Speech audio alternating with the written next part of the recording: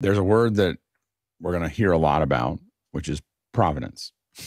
So it is the idea that you can prove that something went from one place to the other. But somebody has to start basically creating a digital watermark that can't be broken.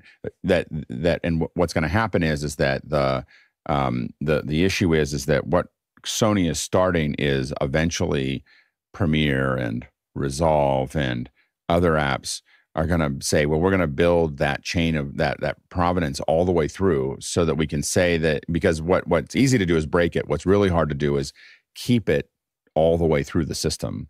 And that won't be important for people like us because we're just creating content. It will be important for news organizations. So news organizations want something that says, hey, and what'll happen is that if there's only a certain number of cameras that do this, and they only interrelate with certain kinds of software that manages it, news rooms will tell the camera operators and tell the post people and tell everything else, hey, you can only use these, because we have to be able to say at the end, if someone says you didn't really shoot that video, or you edited, or you did whatever, we have to be able to say that we didn't do that. And it is easy. It's easier, not easy.